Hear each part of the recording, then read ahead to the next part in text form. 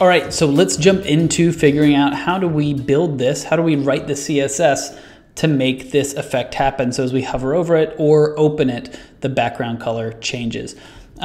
Pretty simple, actually. We just need to think about it in 3 different components, okay? So the first is the hover state. So as we hover over each one of these items, we want the background to change. So we need some code for the hover state.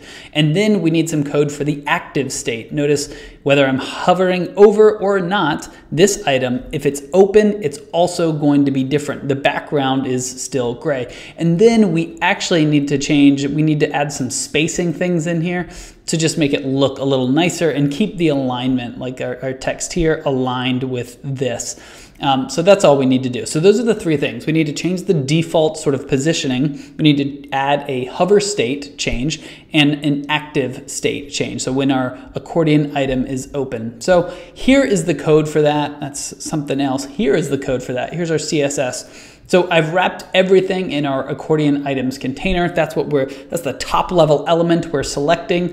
And then within it, we have 2 variables that you can adjust however you want. And then we have our default. So this is the default state. We're changing for each accordion item, that's each one of these right here, we're changing the horizontal margin. So we're pulling it out -17 pixels. And then on the inside, we're targeting every single direct descendant, direct child of our accordion items, we're adding some padding, some internal spacing in there. So +17, negative, positive. And then here's our hover state code. So first we're changing the background of the accordion item as we hover over it. And then we're also changing the color of the button text if we so choose as we hover over it. Then the same thing with our active state. So active, this is when it is open. So when our accordion is open, this data attribute is added, data is open equals true. So we're targeting our accordion item when this is present, when this data attribute is present. And we're also just changing the background and we're changing the color, the text color of our button and our accordion item dropdown. So let's copy all of this code and then let's just paste it into the custom CSS area of our website.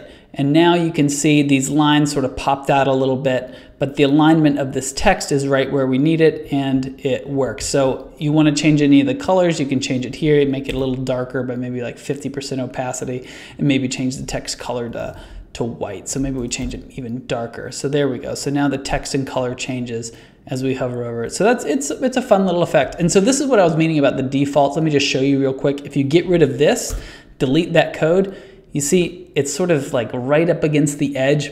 This is the good alignment for the default, the way Squarespace had it. But with this extra code, we need to sort of pull out the margins and then push in the content. And so that's what this does. Gives it a little bit, more aligned. So hope this helps. Let me know if you have any questions in the comments down below and keep building.